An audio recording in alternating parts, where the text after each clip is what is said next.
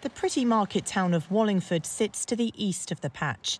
It's famous as the home of Agatha Christie and is situated next to the River Thames.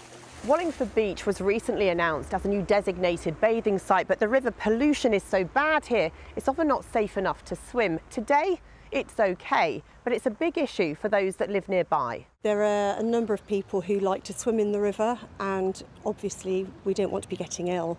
It should be a resource that we can all enjoy for our recreation, for our mental health.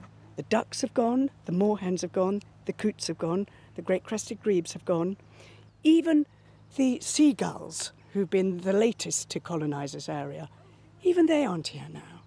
That's river pollution, it's climate change, it's environmental degradation, all of those things. That bothers me even more than whether I can have a lovely dip or not.